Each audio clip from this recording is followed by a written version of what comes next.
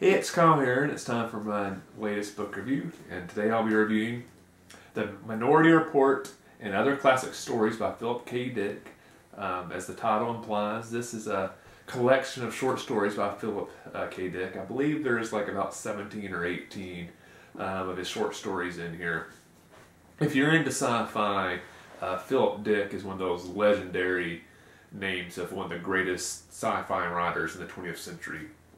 Probably most people today, if you're not in a huge, diehard sci-fi person, the thing that you probably best know Philip Dick for is several of his stories became TV shows or movies later date, as like the name of this collection implies. The Minority Report was a short story by Philip K. Dick that obviously got turned into the awesome movie, in my opinion, by Tom Cruise.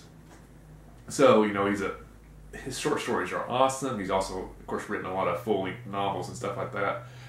So after reading this book, because this was actually the first chance I'd actually had to read any of Philip K. Dick's work, I would certainly recommend you check out either his short stories or his full-length novels, because he is an awesome writer. His stuff is very interesting, very inventive, takes some very unique story arcs, has some great characters.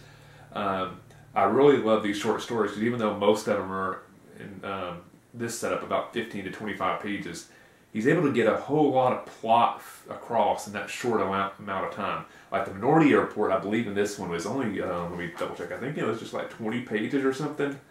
So it's interesting to see how, a short story that short was able to inspire a full-length movie. And a lot of the stuff, the short story, a lot of the stuff, it supplied a huge amount of the movie content, although the storyline was changed a whole lot.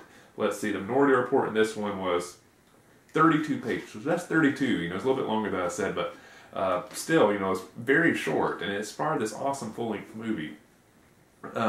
One thing I'd also really enjoyed about these short stories, which I'd heard about before, is although these stories aren't necessarily all connected, there's certain elements that tie them together. So, for example, there are certain companies that Philip K. Dick references that exist in all the worlds these short stories exist, or a lot of times the same government type body exists, which is a nice little, kind of Easter egg thing that kind of ties all these stories together. The thing I kind of compare it to most, I guess modern sci-fi would be something like how like J.J. Abrams has a lot of, Easter eggs that he always references the same type of stuff in all of his movies.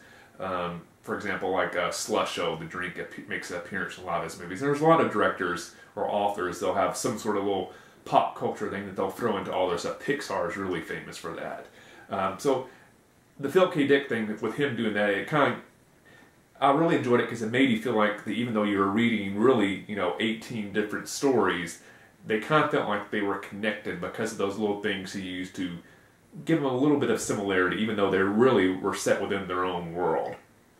So I would certainly recommend, if you're looking for some great short stories to read, check out Philip K. Dick's. They're awesome, very enjoyable, and like I said, they're great. If you've read any of Philip K. Dick's works, let me know in the comment section below. Whatever your some of your favorite Philip K. Dick works, I'd definitely be interested to hear what you enjoyed of his work. Let me know, because I'm interested in checking out more stuff by Philip K. Dick. So, hope you enjoyed the review, and I will see you the next time.